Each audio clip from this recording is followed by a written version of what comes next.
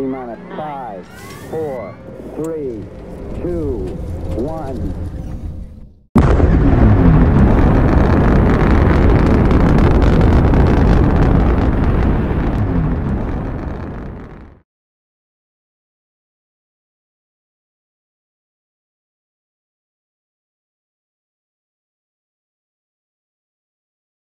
Hello, everyone. Welcome to our third edition of A Bridge to the Future. And we're going to be talking about the economics of space exploration and development and migration. And my guests, I have two guests today, Matt Weinzierl and Brendan Rosseau. Matt has a lot of titles. I'm going to give them to you.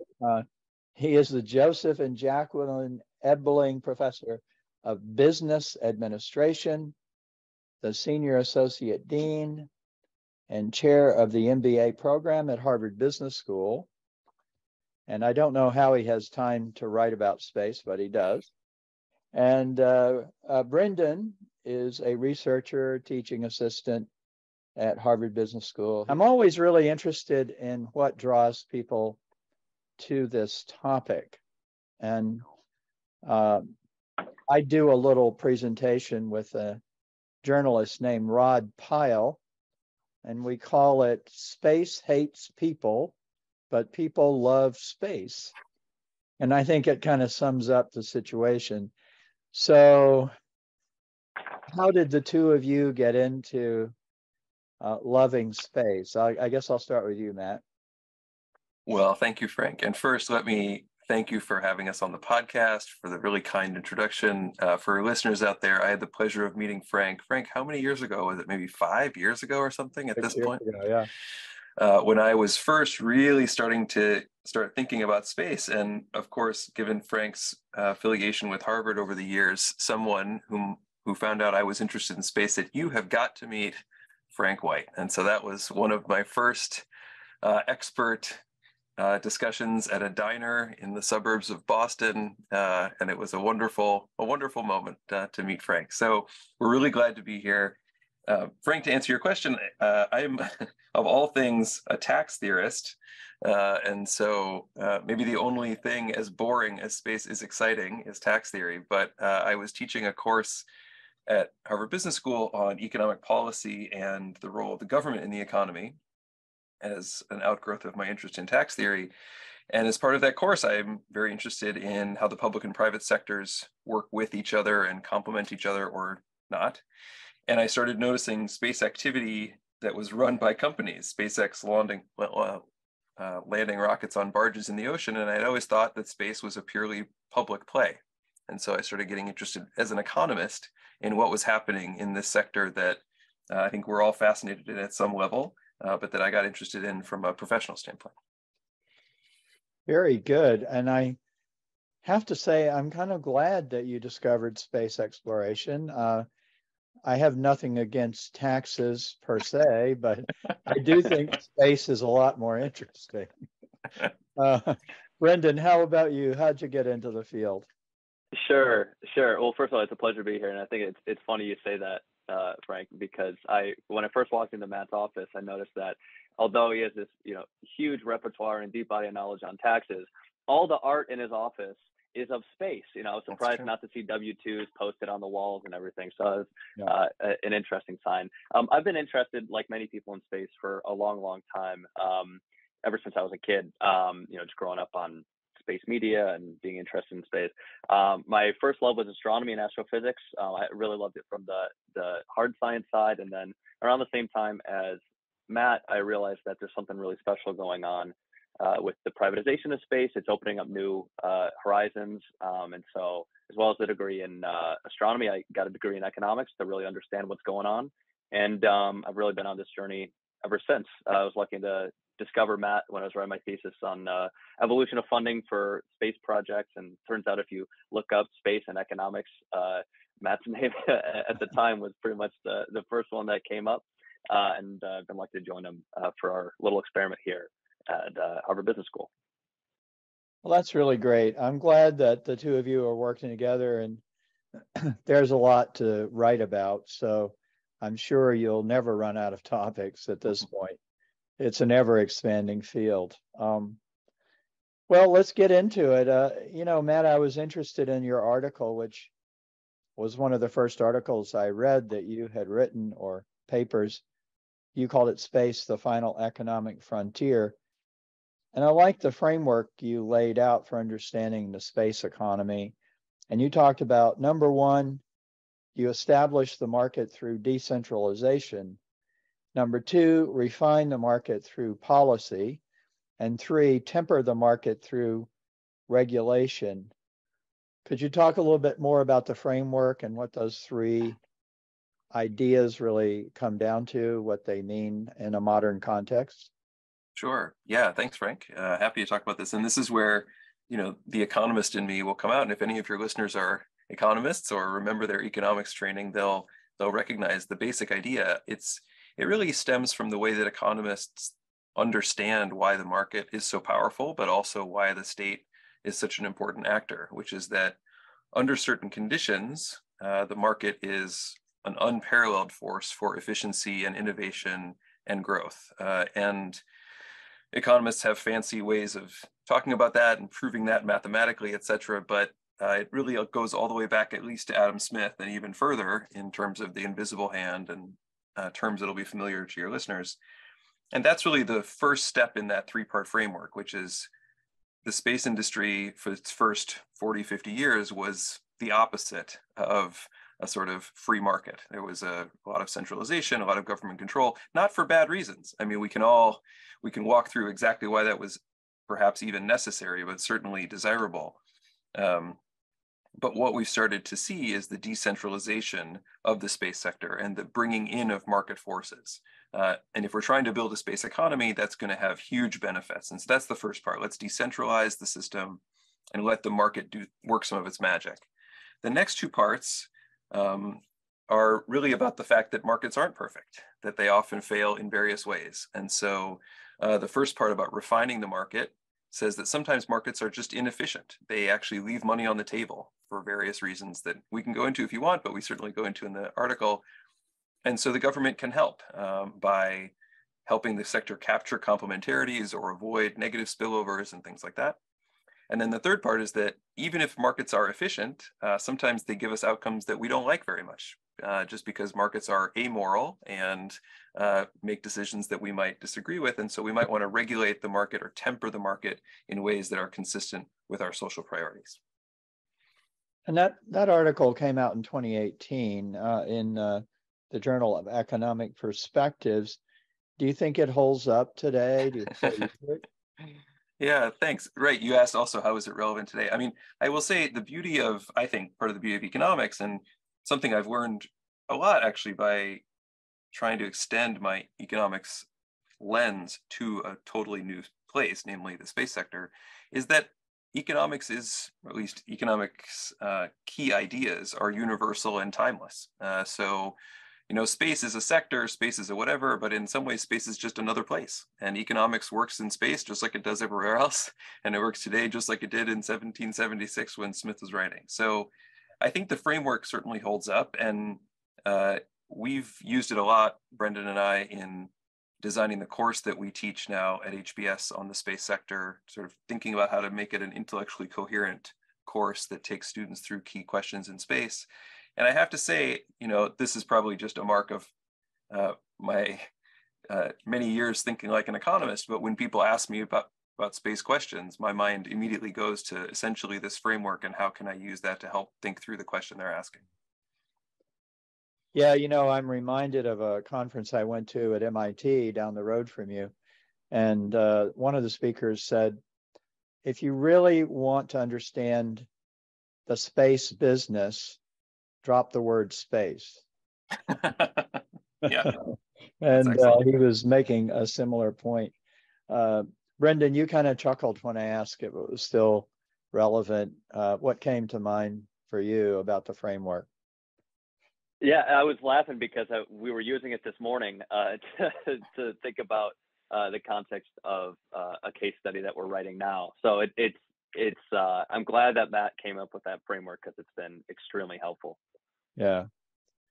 Well, it's good. And I agree with you. My thing is communications, and I'm using frameworks that I learned 20, 30 years ago, honestly, because even though the technology changes dramatically, and it certainly has in my field, I can still use certain concepts that do hold up.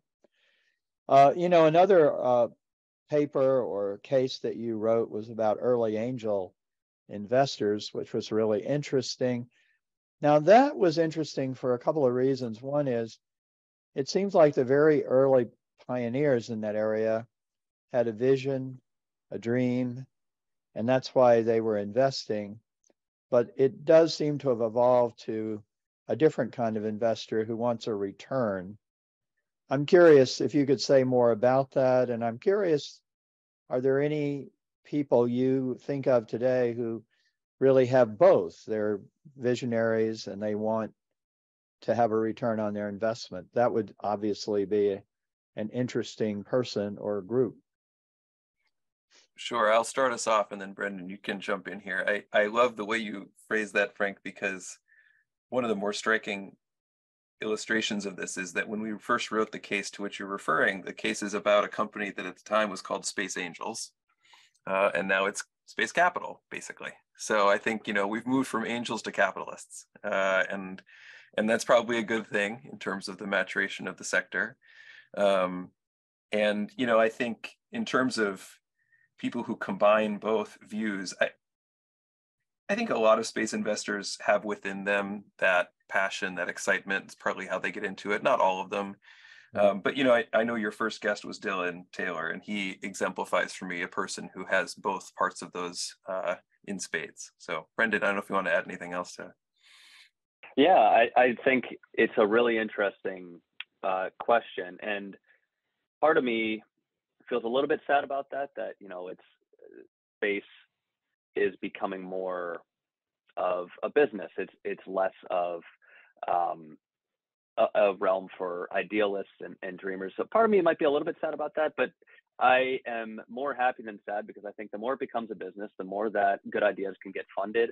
The horizons of what we can do just get expanded. I think back to the early days of NASA and our space program, when really there were a lot of dreamers trying to get good ideas funded that took us so far until the people pulling the purse strings said, okay, that chapter has closed. I think to the extent that now market forces can keep good ideas funded and keep dreamers' dreams alive, that's a really positive thing.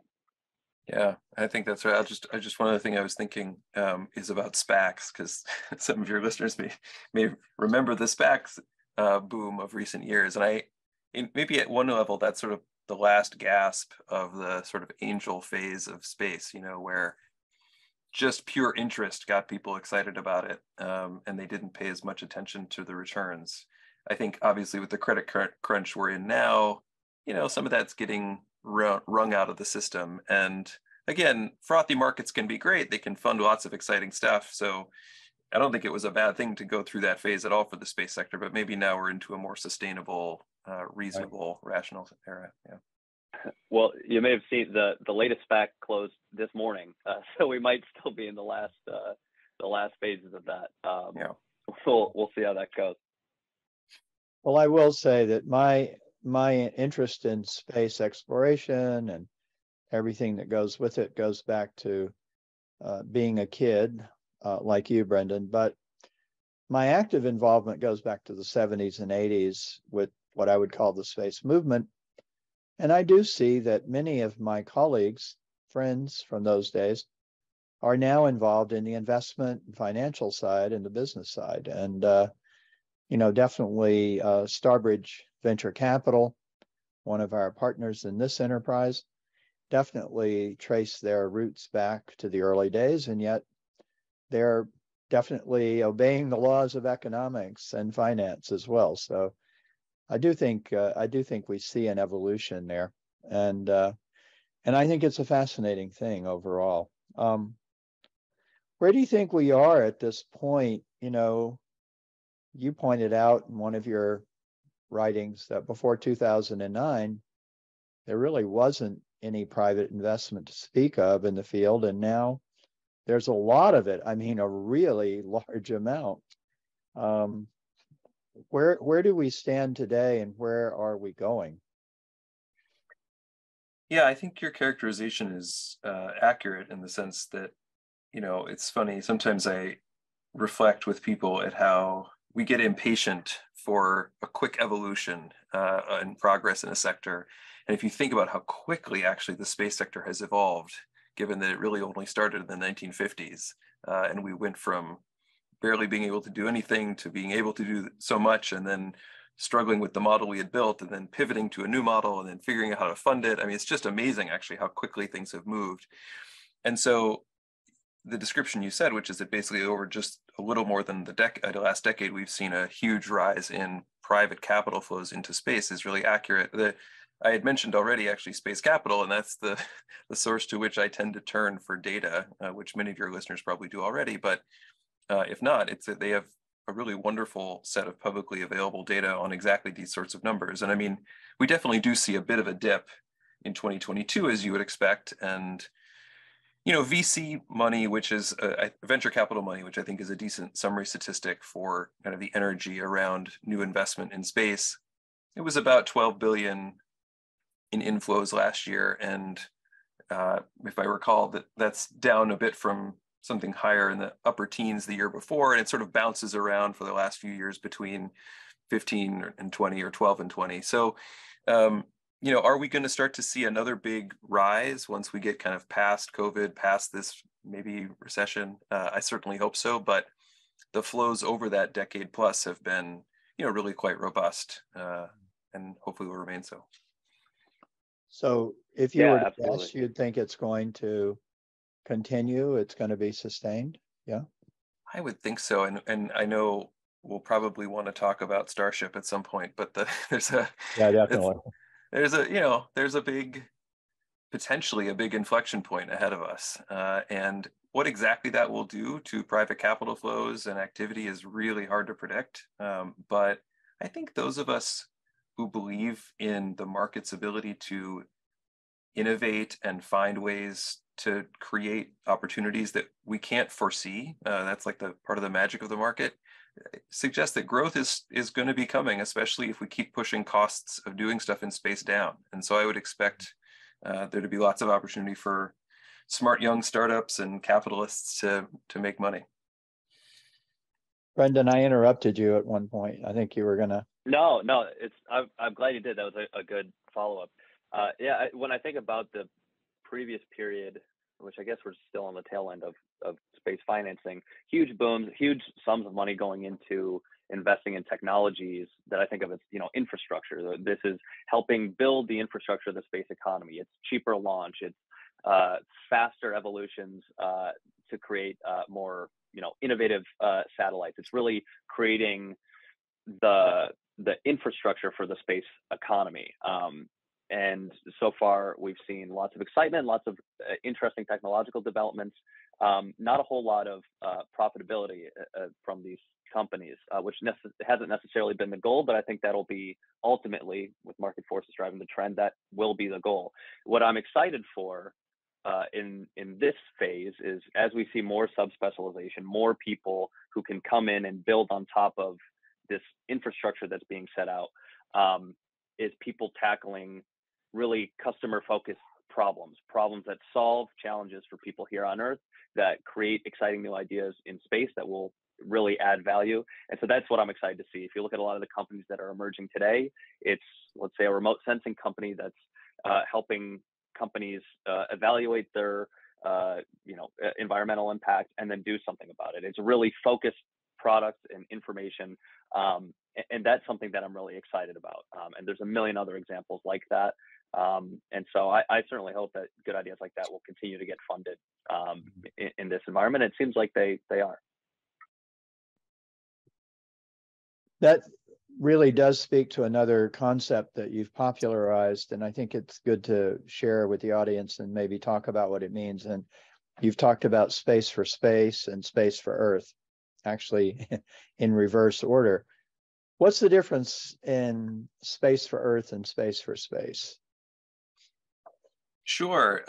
So almost everything that happens in space right now is space for Earth, roughly speaking, in the sense that it is activity in space meant to benefit humans on Earth, and primarily directly. So through things that humans on Earth use directly. And it's not a surprise in a way that that's almost everything we do in space, because almost every human lives on Earth. And so it's hard to do much for humans that aren't on Earth, other than the folks in the space station. But we coined this term, and this was also in cooperation with a former colleague of mine at HBS, Mahek Sarang, who helped write this article. Just the idea is that as we continue to expand our capabilities in space, more and more of what we do will eventually be to serve demands or to supply demands that are in space itself. And that could be from people living in space. It could be from activities in space that are in some sense confined largely to space. And so indirectly, of course, they benefit us on the planet, but there is a use case in space. And I think the one that is most probably salient to most of your listeners is, of course, the increased activity on the moon and in cislunar space, which increasingly has direct applications up there, and maybe even a small population of people up there in the not too distant future. There's also the whole question of space tourism and whether that will take off. And to the extent that these commercial stations are hosting space tourists, they will directly be doing space for space activities for the people up there. Yeah, indeed. Space tourism seems increasingly closer with Blue Origin and Virgin, and also the private space stations being built. And yeah, I do have to stop for a moment because some of my fans are going to be concerned at the language that I'm using here, because I'm always saying the Earth is in space. We're always going to be in space. And and I talk about Earth as the first space community, and I talk about Salyut, right, the Soviet space station, as the second space community. And however, having said that, that's my little advertisement for my framework. I know that we're never going to stop saying space and Earth, space and Earth. So I don't want you to change your language, but I do have to put in a plug for. No, that's good, Frank. I'll put an asterisk next to it next time we use the term and clarify, because it's funny you say that. Actually, when I teach, actually not the space course so much, but when I teach other classes, I sometimes bring in some space topics to help people think about it and tell people think about earthly problems through a slightly different lens. And I often close with the observation that when you think about some of the dreams of utopian space colonies and how you would structure them and all that's useful for when we have space colonies, which I know we're all interested in. But it's also useful because we are the first space colony. Like that's what Earth is, and so let's not forget that. Yeah. Very well said. And as long as humans are there, human behavior will be an issue. And of course, that's going to be a big question for idealists and business people. Will those who live off of the planet, if you will they have different behaviors? Will they have a different paradigm? In my writing, I've tried to suggest that they will, because just their worldview will be different, because the way they view the world will be dramatically different. And I do think that even business people are going to have to think about that as to whether the market is going to be different, because the people will be different. And it's a, I guess we would call it exoeconomics or something like that. You talked about, I don't want to get off the topic here, but you talked about the timelessness of economics, and one wonders, will that hold up when people are living in these dramatically new environments? We don't know. That's an excellent, I love it. Let's go there. Let's do it. I mean, this is why I got interested in this, because, I think economists like to think we ask the biggest questions of how societies work, right? I used to call economics the astrophysics of society. And I think that an economist would say, look, the fundamentals of economics won't change because they're not really specific to any particular aspects of human nature. They are capacious enough to include any variation on that that we can imagine. And I think there's something to that, but I think what you say is also right, which is that might be true, and nevertheless, the way that those rules or laws will manifest do change depending on how humans act. And the simplest example I can give is the frontier economy, which is very relevant to space. I mean, we know that frontier economies are different, and there's been actually some interesting research on that. And I think that could actually have some implications for not only the role of policy and the state, but on what we might expect from the settlements in space and how they would operate and how we would want to govern them. Yeah. Absolutely. Yeah. And I think, again, one of the interesting things about this field of study is we don't know everything, and there are variables we can't really nail down based on a lot of knowledge. Brendan, thoughts on this? Yeah, no, it's a brilliant conversation, and one that I wish we had more. Just to add on to it, I think one thing that's fascinating, we were talking about different behaviors in space and some of the connotations around the mythology of space.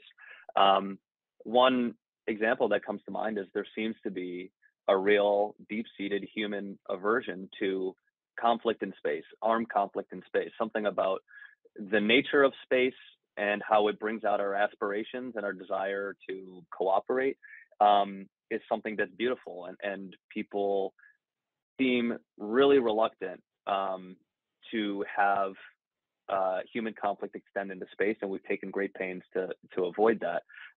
Even at the same time, while including some of the news over the past few weeks, we have little aversion to conflict on Earth. I think it's just an interesting example of, as we are able to do more and more in space, what decisions will we make about who we are as a species, how we behave with one another, how we organize societies and behave around one another? What will stay the same, and as we do more and more, what will change? Those are huge decisions that we'll have to make, and make very deliberately. Yeah, and one of the elements of this that I try to emphasize when I'm talking to people who are not as up to date and immersed in it as we are is that we have choices right now, today. This is not science fiction. Decisions are being made right now that will affect that future. And unfortunately, the vast majority of people who will be affected don't know about it. A colleague of mine mentioned recently that she was concerned at an article that came out about the recent Chinese balloon and the 3 UAPs that have been shot down. There, an article came out, said the Chinese are interested in war in near space. Thinking about it as a battleground. And as you say, Brendan, that's been somewhat taboo. The idea laid out by President Kennedy many years ago that we had this opportunity to choose whether we project these aggressive tendencies outward or not. But I do believe, whatever our opinion is about what should be done, it would be great to have more opinions. And we don't have a lot. I mean, it's pretty it's a pretty restricted conversation, I'm afraid. Yeah. That's a great point. And just to put a cap on that, I think that's one of the reasons this is one of Matt's ideas, which I think is brilliant, is in the conclusion of the course. Obviously, throughout the course, we run through some, deep dives into the questions of financing and economics and building businesses and all that. But we conclude with the question of, well, what is your vision, as all the students in the room, what is your vision for the future in space? Right. We've discussed how to build it, some of the questions that'll come up, but really what it comes down to is individuals making decisions about what to do, and in this case, what to do in the space domain. And so I think that's a really powerful question that puts a lot of people on their heels and prompts them to think, well, what does my future in space look like? What do I want it to be? I'll just, sorry to keep this going, but this is such an interesting conversation. As much as Brendan and I focus on the business of space and the economics of space, which is, I think really important and exciting and all that, I think that these questions are so fundamental that it's also really important that we have people, and I don't mean to be, flattering you too much, Frank, but people like Frank who write books and do podcasts and emphasize these questions to a broader audience. And I also think about the folks, MIT has various folks who have really tried to democratize space, and they Right. talk about it in those terms. And I just think it's great to have a wide range of folks in the space sector also beating this drum that we want more people in, we want more people helping us figure this out. So, yeah. I agree. I think there's an analogy that I've made recently, and I think it might be apt. There is a lot of talk in the space community about democratization, underserved communities getting involved, which I'm totally in favor of, inclusion. And I'm struck by what has happened with artificial intelligence, which has been lurking on the sidelines for many, many years. The term was coined in 1955. It's been the domain of engineers and programmers and people who, are fascinated with computers. And all of a sudden, it's all over the place. And it's because of one application called ChatGPT. And one thing that hasn't been talked about much is the reason it's everywhere right now is that it was put on OpenAI and it was free, and it is democratized. Now, a lot of people have criticized them for letting this thing loose on the world. And I know from experience that a lot of universities are not sure what to do about it. However, that is why artificial intelligence is something that many, many people now think is important. I don't think we're quite there with space exploration, where people really feel, going back to Brendan's point, oh, I have a say. I can access this. I can see myself, I'm not quite sure what it would take, but I do believe that's when it will become apparent to everybody that it matters to everybody. Yeah, absolutely. One quick data point that I thought was fascinating that was sort of lost in this whole fiasco with mentioned the Chinese reconnaissance balloon and the UAPs. I was reading articles about it, and I thought it was fascinating that as a footnote, they said, now, of course, China's primary reconnaissance capabilities are their 260, very advanced remote sensing satellites that are constantly taking pictures of us all the time. But no one really, it's just a function of human psychology that we don't talk about it. It's taken as fact that that's happening. But all of a sudden, when you can see it, because it's much closer to Earth and it's much larger, then the whole world freaks out. I thought it was fascinating for me that people really do care about these issues, like the one you're talking about. They just might not know about it. And that'll change, I think. Yeah. Well, I did want to go back to another question that's focused on the economic side. The concept that space commerce will be $1 trillion economy is one of those statements that's been repeated so often that everybody believes it. I wonder, do you believe it? Is it real?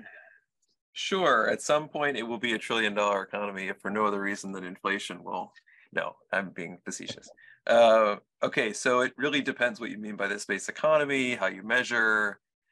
Economists have a hard time with all these kinds of calculations because the whole economy is stitched together, so it's hard to know where to draw lines. But let's ignore those concerns for a little bit. The Space Foundation says that the space economy is $469 billion last year. So what they mean by that is revenue. Fine, let's just take that number and say that's what people mean when they say it'll be $1 trillion by some point. I think we're already in 2022, 2023 now. So to reach, say, $1 trillion by 2030, which is a number I remember hearing at various points, that's a pretty fast clip, actually. That's over 10% a year for sure. I I haven't run the actual calculation, but it's definitely over 10. And I don't know. I have a hard time seeing that, in the sense that I think there's parts of the space sector that are not growing very fast at all. In fact, that are enormous parts of the space sector.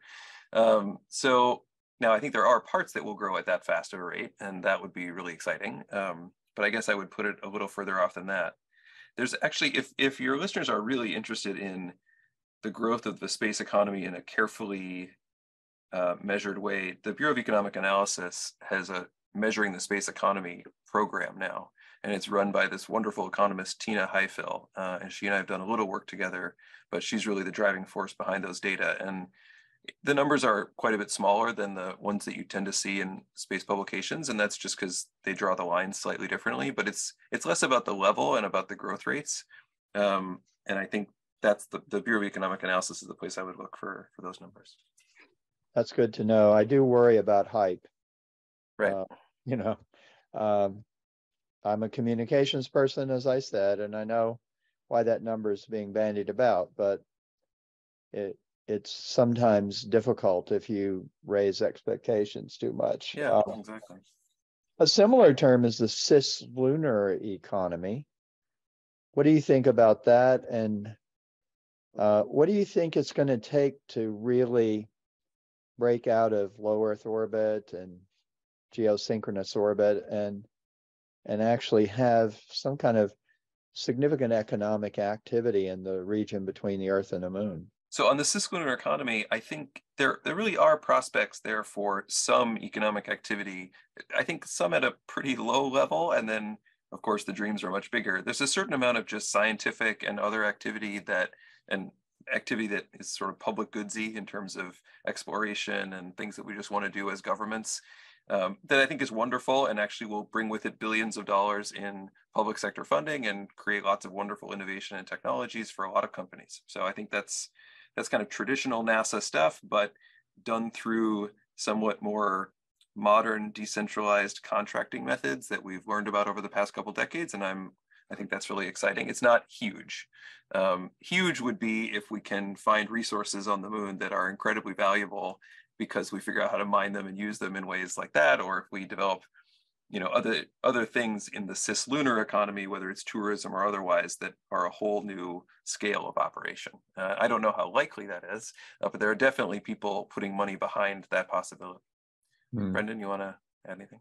Yeah, I think one thing that's really interesting about the Moon is that it presents a whole new set of opportunities and challenges, even beyond the experiment we've seen in near Earth space that the government's doing and been trying to privatize that and commercialize that. The Moon is a whole different can of worms. I mean, it's much, much harder to get to. And the value proposition, Matt was saying earlier how space for Earth is a huge, huge part of the space economy. I think when you wrote that article, Matt, you estimated it was about 95% of the space economy. I mean, being able to do space for Earth type functions, which are really the bedrock of this economy, there's not a whole lot of those that you can do from the Moon. It's really a space for space play. So that's a change from the traditional space economies we think of it today. But the opportunities is, unlike near Earth space, there's a huge set of resources that exist there. You can land there, you can explore, you can exploit materials. There's a real upside when it comes to the Moon that's really interesting. And I was just reading the news today that Blue Origin, one of the companies that's interested in the Moon, is prototyping a new form of electrolysis, essentially, to be able to convert just pure lunar regolith, lunar soil, into solar panels, the material for solar panels. So that's one of those opportunities where, the challenges are huge, and the government will be driving the effort to get there and create a sustained presence. But man, if some of these companies can innovate and find a way to make the most out of what it means to be on the Moon, then there's a huge potential upside there, though it might take some time. So it's really an exciting question, I think. I think it could be an extension of space tourism, because to be a tourist, you need somewhere to go. And in the near term, of course, space tourists are going to go to these new space stations. But one good thing about the Moon is you don't have to build it. It's built. You have to build on it, of course. You have to use it in some way, but it's there. It's already there. I love that quote. Can we use that when we talk about this lunar? That's fantastic. A great thing about the can moon use is it. you don't have to build it. I love that. You can use it. Also, do you know the joke about the restaurant on the moon? I'd love to hear it. I don't know it. I don't know if you do, Matt. No. Great view, no atmosphere. Oh. Oh. I'll stop Very there good. while I'm Very ahead. That's not my joke. I heard it from somewhere else. But in any event, kind of a two-pronged question. We talk about public-private partnerships and all of that and commercialization, but I have to say it's pretty much an American idea. And two-pronged question, what is the role of NASA and government in the future of American space? But then there's a completely different model in China, or I think it's different. Tell me if I'm wrong, but what about countries where it's still going to be primarily government? What does that look like, and how do the two different approaches coexist?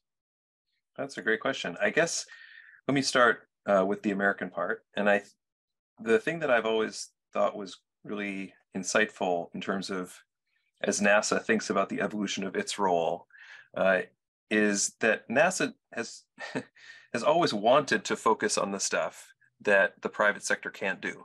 They haven't talked about that very much because we haven't had much of a private sector active in space on its own. But NASA loves, in some ways, the idea of turning more and more of low Earth orbit and other things over to the private sector so it can go out into deep space. It can do that stuff that the private sector, at least at the moment, can't find a way to make money on. And so just reinforcing that idea that it's not that NASA is going away or becoming less important, it's that they're able to devote their limited funds to what they do best, and the same for the private sector, I feel like is the right way to think at the first step. And that's partly this decentralization thing. But coming back to the framework, there are still roles that the public sector can play in, as an economist would say, sort of internalizing various externalities that these private sector companies can't quite get. And so part of it, some of those are positive, right? So there's a bit of a happy cycle, a virtuous cycle in terms of the development of a sector like this, and NASA can get that ball rolling with some early funding for startups and plugging some gaps where they exist and just trying to create a whole greater than the sum of the parts. And then, of course, I think everyone listening to this is aware of some of the negative externalities from space debris and other things where we need public sector players to step in and kind of, or we might need them to step in if the private sector can't internalize them themselves. And sort of raise the red flag and put incentives in place. So I think that, but my sense is that relationship, though of course there's going to be fits and starts, has been evolving pretty healthily in the US. When you ask about other countries, I mean, I don't know, Brendan, you probably want to weigh in on this too. I think there's some countries that are just at an earlier stage, and so they don't have a private space sector that can really live on its own very well. It might try to slot into various aspects of the supply chain, et cetera, that's coming largely out of the US and Europe, and that's great. But if they're smaller countries especially, they will probably be running most of their space activities through the government, piggybacking off of these larger space programs. And then of course there's China, which has a very different way of thinking about a lot of things, including how to think about the space sector. And look, China's had an amazingly successful space program. I guess I tend to believe that having the private sector not be quite as hand in glove with the state will actually end up being a real advantage for the US relative to the more centrally controlled system that China is working with. But we'll see. Brendan, what do you think? I totally agree. And my takeaway is that we're fortunate as space enthusiasts to live in the United States. We have a large and very well developed public space agency that is encouraging commercialization. We have a set of entrepreneurs and investors who are really excited about space, are funding space projects, and we're seeing so much development such that, once again, the United States space program, commercial and public, is the envy of the world. We're glad, I'm glad to be in the United States. Other countries certainly have opportunities to make their mark in the future of space. I think approaches will have to be a little bit different, just because not every country is the same. I remember recently, I want to get the quotation exactly right. I don't know if I will. It's a representative from the European Space Agency essentially saying, look, we're not the United States. We're going to have a different approach. They've had a lot of success, but it's going to be a little bit different here. And then obviously China's a whole nother can of worms. The closer you look at the development of their capabilities, you start seeing more and more mentions of the People's Liberation Army and things like that. It's a different approach that they have there, and one that we should pay attention to very carefully. But yeah, my takeaway is that our approach to space certainly is not perfect in the United States, but boy, is it an exciting time and an exciting place to be. Yeah, so many technologies and innovations have been public-private partnerships, like the internet, the airline industry. It's again, we do think of space as dramatically different, and in other ways, it's very consistent with the way things have been done. One of the areas that interests me is bringing the environmental movement, the space movement back together.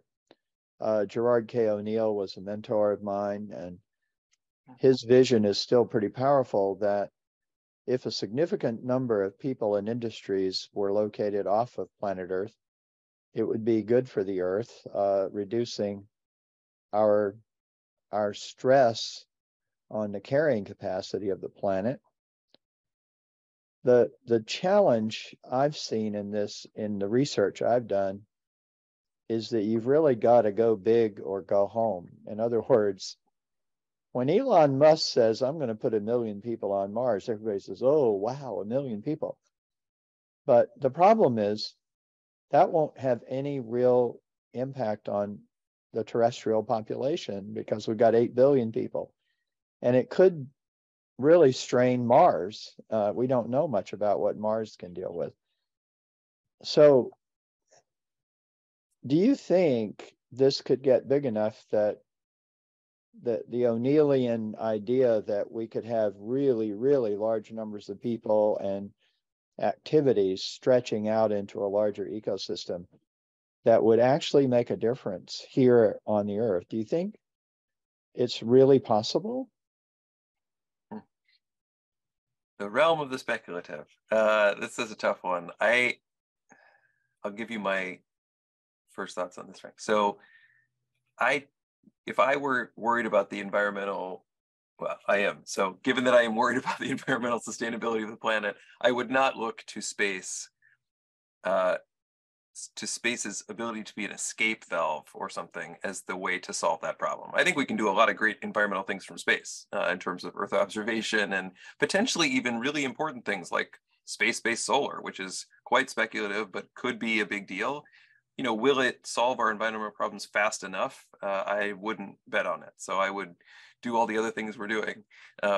Even though I am actually quite an optimist, I think, on the eventual potential of space to house many, many humans, but I wouldn't go to the environmental arguments first, I think, at least not the short-term ones. Yeah, no, I totally agree. I'm really encouraged by, there seems to be a real thread in the space community of folks who really do care about the environment. And that is in part what brought them to the space community. I'm thinking, for example, of the folks at Planet, publicly traded remote sensing company, who are deeply involved and deep believers in the ability of space technology to solve problems on Earth. And they've had tremendous results already. I'm not sure about when that tipping point will happen, the tipping point where we start moving activities into space.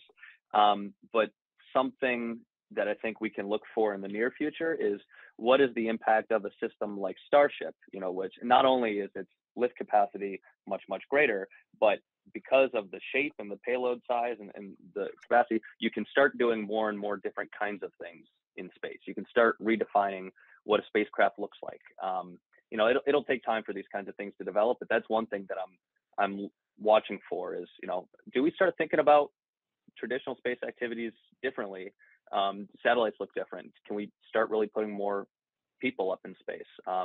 What does that look like? And one last thing I'll tag is that I'm not sure to what extent the number of people we have in space is directly tied to our ability to have ambitious space goals. I'm a believer in automation and just you can, as we get better and better at software and really integrating innovative software and some of these next generation hardware space concepts, I think that it is a much faster path to have autonomous systems in space. And it just makes it easier for people who are excited and want to achieve some of these ambitious goals faster. I think not having to have everything be human rated and bring up all of our own water and oxygen and everything, it helps me sleep at night knowing, okay, I don't necessarily have to survive up there for whatever system up there to make an impact back here on Earth.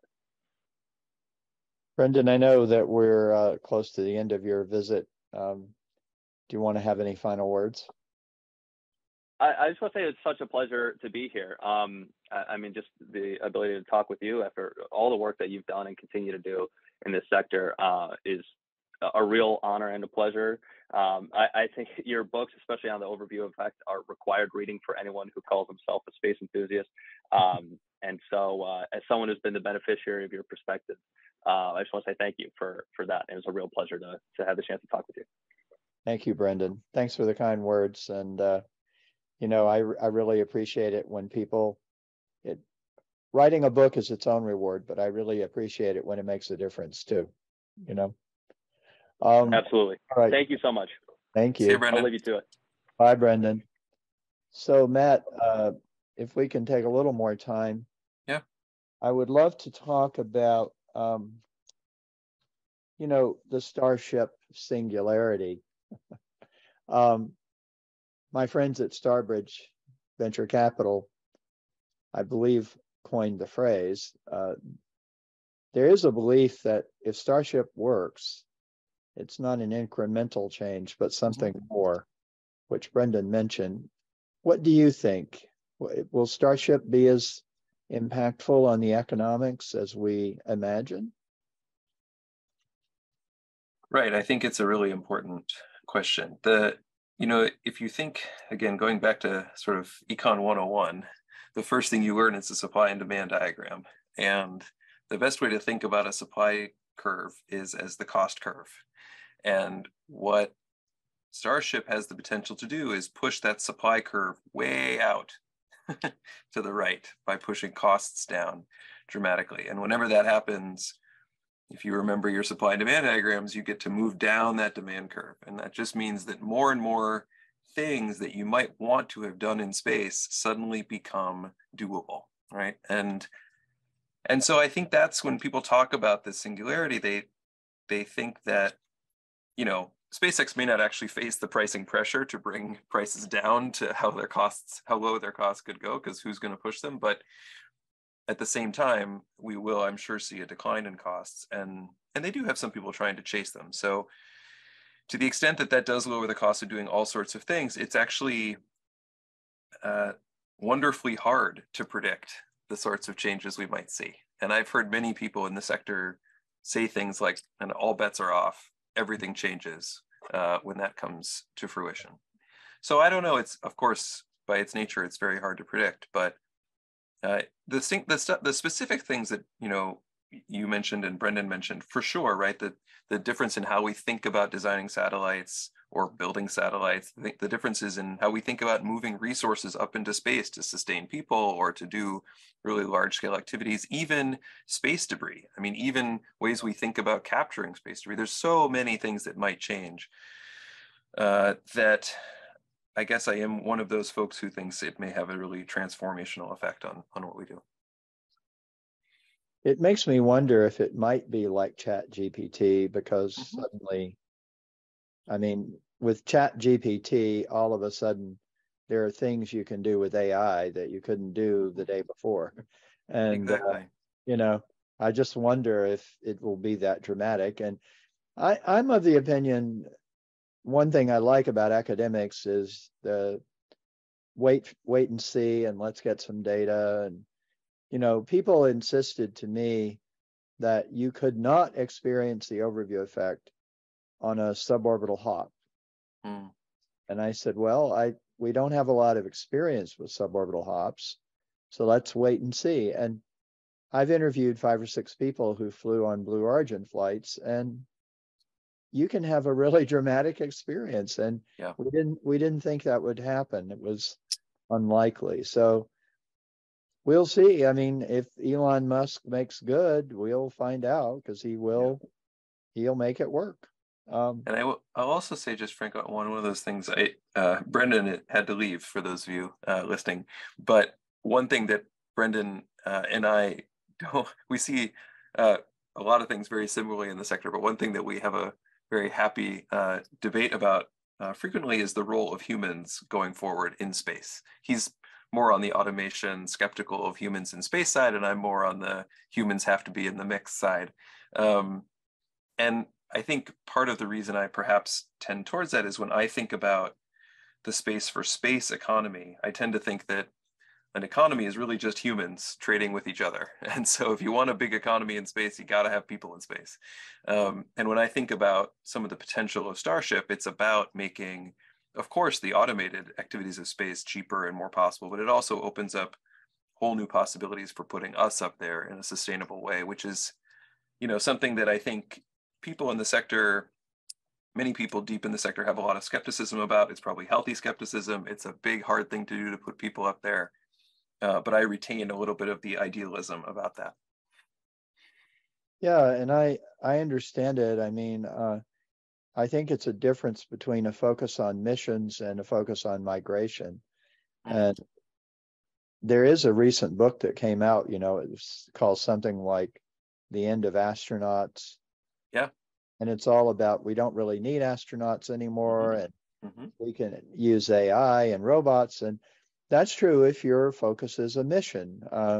We can definitely automate more of it. If your focus is on evolution of society and trying out new ways of governing and new economics, and if you're interested in opening things up a bit, then it is more like a migration. It's more like people getting out there and doing things. So I guess you have to choose what seems most important.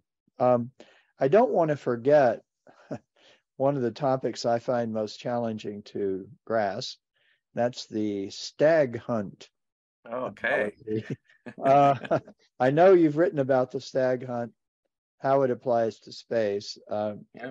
Can you briefly describe what the stag hunt is and how it applies? Yeah. Sure, I'd love to. And actually, it actually connects to the topic we were just on, I think, in an interesting way. So many of your listeners will be familiar with the game theory concept of the prisoner's dilemma, right? So I won't go over that. It's all over the internet if you're curious to learn about that. If you're not familiar with it, it's a good thing to learn about. The stag hunt is a bit of a variation on that classic game, and it has one really big difference, which is in the prisoner's dilemma, there's only one basic equilibrium in the normal notion of it, and it's kind of a unhappy equilibrium. These two prisoners end up in a place that they both wish they weren't, but they can't figure out how to get out of it, that equilibrium. In the stag hunt, you have two different equilibria. And so in brief, the game is that there's two hunters. Each of them can separately kill a rabbit, but if they cooperate, they can kill a deer or a stag. And there's two equilibria of this game. One is that each hunter goes off and hunts a rabbit by themselves. They each get a rabbit. They're pretty happy with that. The other equilibrium is they both hunt the deer together. They get the deer and they're really happy because the payoff of getting a deer together is much higher. Both of those are stable. Once you're in either of those equilibria, nobody has a temptation to go to cheat out of it, which is what makes it different from a prisoner's dilemma. But the stag hunt is often used to talk about situations in which we're in, say, the rabbit-rabbit equilibrium, where we're kind of getting small wins. How do we get over the tipping point? How do we switch equilibria to where we're really swinging for the fences? And so I use that in space because I think it's a helpful way to think about, we can kind of keep hitting singles, so to speak, hunting rabbits, or we can really swing for the fences, mixing metaphors here. And what would it take to do that? And so there's a couple of natural ways to switch from one equilibrium to the next one. One is through, say, the activities of venture capitalists. So venture capitalists, the whole game or the whole thing they're doing is incentivizing risk-taking, right? By pouring money into all these startups, and then they take a bit off the top for the few that really succeed. And so one way to understand what they're trying to do is encourage people to switch from rabbits to deer. And the more we do that, the more you might get those big game.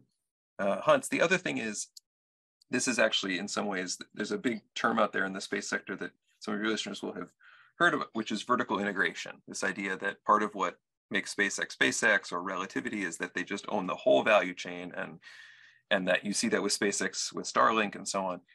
One way to understand, I think, the economics behind vertical integration is exactly this: that SpaceX or Elon Musk or Gwynne Shotwell, whomever, realized that there's a possibility to switch from the small to the big equilibrium, and they're just going to do it themselves. They're just going to own the whole thing and go. So that's what that's about. So can you imagine, and this will be my last question until I ask you to summarize, can you imagine having Elon Musk in one of your classes? He is always welcome. Elon, if you're listening, yes. No, we have wonderful guests in our classes, really amazing people who visited us. We've never had Elon, but why do you ask about Elon in particular, Frank? He just seems such a rogue and a rebel. I think Elon at Harvard Business School would just be oil and water, but maybe not. I mean, maybe he would be just the right person. Yeah, I mean, we have such a wide array of people who visit the class, just to give your listeners a sense. I mean, last year we had both Lori Garver and Charlie Bolden in subsequent sessions, which was just such a trip to hear their different perspectives on the time they had in Washington. And we have lots of founders. Dylan Taylor visited our class, and various alums of the school who are in really exciting positions in the space sector, from Ariane Cornell to Joe Landon to Peter Platzer and Dan Nevia. So it's just a wonderful community of people. And we like the rebels. We like the people who are challenging things. You know, Frank, I realized I forgot to tie two ribbons together, which was this idea on the stag hunt, and then the idea of the role of humans in space. Because sometimes when I talk about the stag hunt thing, people say, okay, wait, what's the stag? Like, what are you hoping that we'll go get, so to speak? And I basically say it's humans in space. I basically say, I think that's the big thing, that it's really hard to hunt for by yourself. But if we all agree that that's part of what we're trying to do, the payoff could be really extraordinary. Yeah, cool. Is there a question I should have asked and I didn't? That'll be your last question. Thanks, Frank.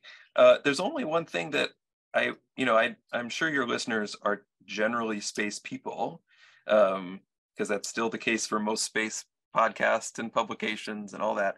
But one thing that we've been really trying to push forth at HBS, and we have a recent Harvard Business Review article on this, and I hope that any of your listeners who don't work for space companies, but maybe work for normal, quote unquote, companies, will pick up on this, which is that we really hope, as we try to expand the reach of space and its salience in people's lives and its ability to have impact, that normal companies will start to think very hard about their space strategy, increasing capabilities on the data side, even on the communication side, of course, on Internet of Things side, but even eventually on manufacturing and R&D at these commercial stations, that I think a much wider range of companies are going to start taking advantage of. And even if you're not, your competitor probably will. And so if we could get it to be part of the discussion in Fortune 500 boardrooms, what is our space strategy? I think we would really get the wheels of innovation turning to the benefit of us all. Well, Matt, I want to thank you. And I certainly enjoyed talking with Brendan as well. This has been a really stimulating, interesting discussion. I think I got a B+ in economics. I don't think it was my best subject, but it is fascinating, and it's certainly unavoidable anytime we think about any human enterprise. So thank you for shedding so much light on the economics of space. Thank you so much, Frank. What a pleasure to be with you.